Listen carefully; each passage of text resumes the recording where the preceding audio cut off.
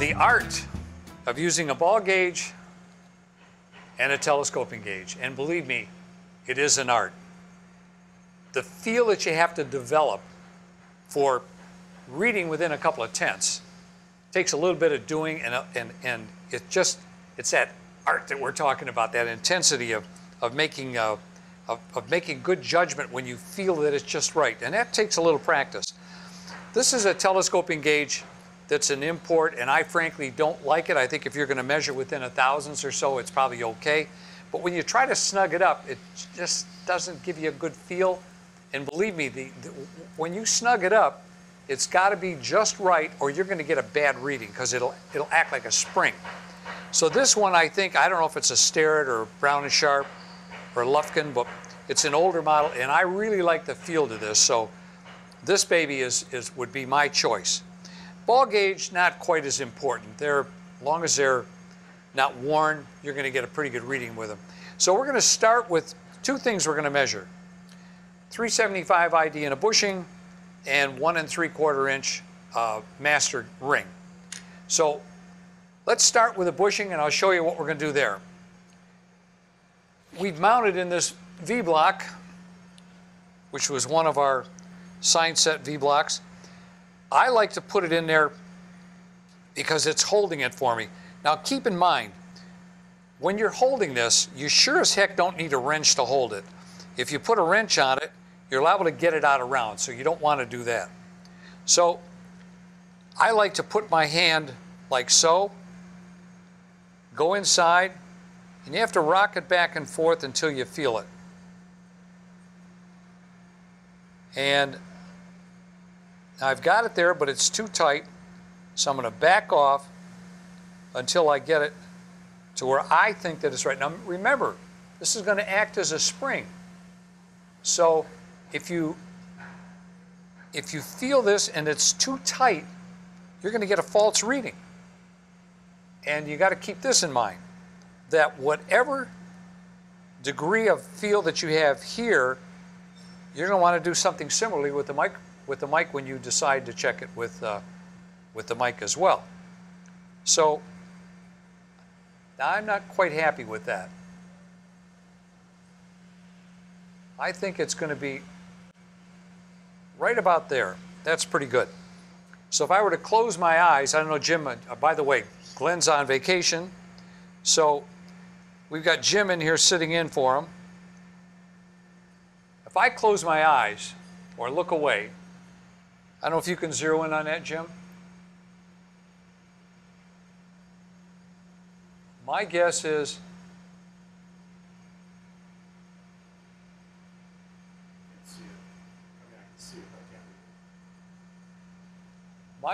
it's right about there.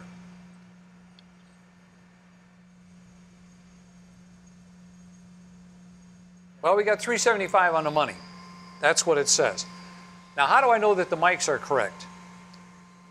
Well, cleaning the anvil is important. If you've got any grease or grit in there, it's going to give you a bad reading. When you're trying to read within a couple of tenths, that little bit of grease will have an effect on it. I like to wipe the gauge blocks on my wrist because it's cleaner than my fingers, but more importantly, it puts just a little bit of oil on there, which gives you the lubricant that you need for that feel. And you don't want to be using it for a C-clamp. You just want to feel that nice little bit of drag in there. I'm going to lock it down, so I'm comfortable with that. And if we check it, I don't know if you can see it, Jim, but that's 375 exactly. So these mics, I know, are in great shape. One thing about the anvils on the micrometer, when you're going to use them, you're going to set the micrometer, or use it for that matter, if you have any grease or a smudge on either side, it's going to give you a false reading. It's important that you keep the anvils clean, particularly when you're trying to set the mics with gauge blocks, or if you're trying to measure anything flat. Not so important if you're measuring something that's round, because it'll get out of the way, but it's just a good idea to keep it clean. When We have carbide tips on this. I'm not afraid to use a little bit of paper towel. I prefer that over a rag. And if the anvil is clean, you'll get a much better reading with the gauge blocks when you're trying to set them. So critical that you keep the anvils on the micrometer as clean as possible. Check them first. You can put them in the light. You can see the reflection. If there's any dirt in there, that'll tell you. One last thing. If you drop the mic and you bend it, how are you going to know if it's bent?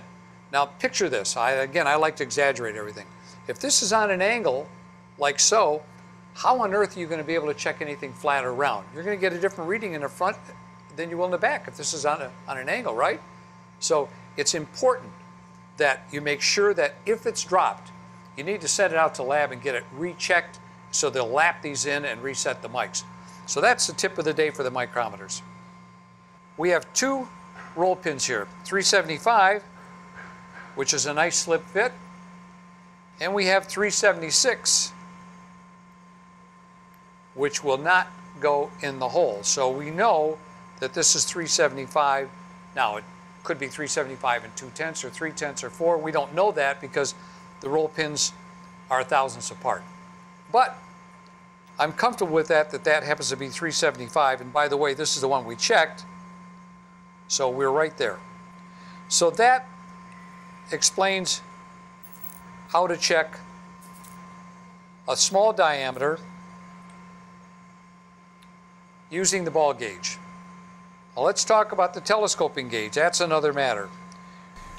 There's 3 steps to this process. The first one is to insert the telescoping gauge into whatever it is you're going to measure. In this case, it's a ring gauge. Wiggle it a little bit. Step 2 is make sure that you have it on an angle like I do. Snug it down to step 2. Pull it through step 3. That way you'll get just the right amount of tension in here and you should get a good reading on the mics. Remember what I said about the different types? Also keep in mind that while it's not important if you do it this way, or if you check it that way, or if you check it in the middle, I prefer to do it in the middle because I think you get a better feel for it. So the idea is to put it in the gauge, snap it, let it open up, snug it down just a little bit, and here's the tricky part. If you get it off center, you're going to get a bad reading. So you want to make sure that you get it stabilized so it's exactly opposite, not one way or another, and give it a little gentle touch, and you should be able to go right through there without any problem whatsoever. And checking this guy, I don't know if you can see that or not, Jim, but I'm showing on these mics about 375 and maybe, boy, that's real close, maybe 375 and a tenth or two. So is it right on the money? Boy, it's pretty darn close to being 375. What we could do, I've got some gauge blocks here that are set up, and again, I like to wipe. Can't express the importance of the cleanliness. So I've set this up so we have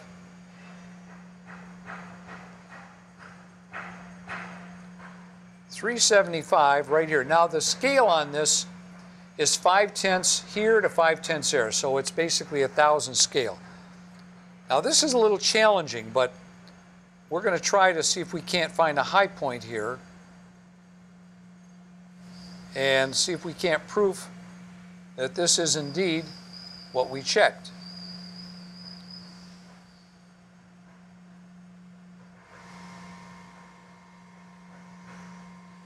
Oh boy, this is really challenging. Whoop, there it is. There we go.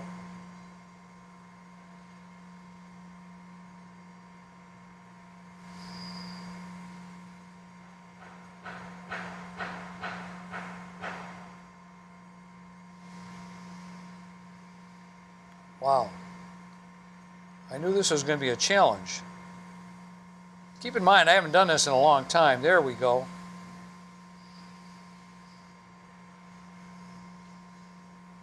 Where are you?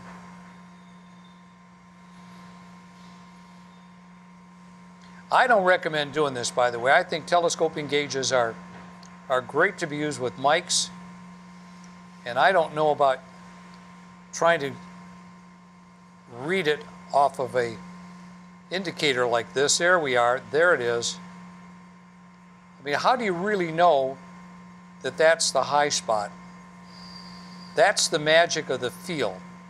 And I think I had it there. So, but I was comfortable with that because when I showed you with the mics, I was within a tenth or two, and actually checking it here, assuming that I found the high spot, which I think I did, that was within less than a tenth. So that's kind of the magic of using a ball gauge and a telescoping gauge. And believe me, it takes a lot of feel. I can't emphasize enough that, look, if I come in here and if I really snug this down like so, I'm going to get a different reading.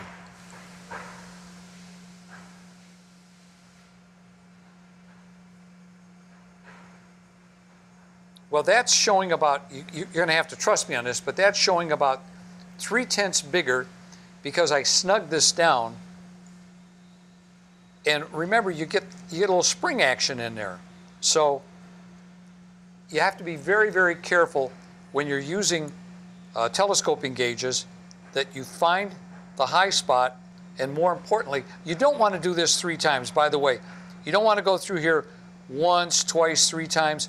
1 time, that's it. Then go in and check it, because if you go back and forth, you'll lose the high spot. And in this case, it happens to be right there. It's like about a tenth plus. Again, 1 more time. Let the spring out, snug it first, go in there, try to find the approximate center. It'll find its own center as you move it. 1 time. Don't do it twice unless you start all over again. Then come in here with the mics, and I'm assuming you've got good mics, and double check it. And again, I'm showing that it's repeating within a tenth or two. So that's the trick to using a telescoping gauge. Time for lunch or dinner, whatever it is. And that's the trick to using a ball gauge. You got the same thing. And I don't recommend trying to hold it and do it. You really need to secure it in something. When you're going down to this diameter, you've got to get in there with your hands. And it's a little different feel because with this one, you don't just allow the spring to set it. In this case, there's a spring in here and you lock it down, that sets it. Not so with a ball gauge. Ball gauge is a different animal. You've got to actually have the feel, and that takes a little doing and a little practice to getting used to. You can see where it's almost standing up by itself. So that's about where you want to be, but you don't want to be any bigger than that. You're going to get a false reading because, again, this acts as a spring to some degree. So that is the trick and the secret to using a ball gauge and a telescoping gauge. I hope you have fun with it. And I want to thank all the viewers out there for your comments, for your suggestions. Please keep them coming. We love it. Good or bad, we want to hear from you. Got some ideas for some videos? Pass them on to us. We'll be glad to make them for you. So thanks for watching.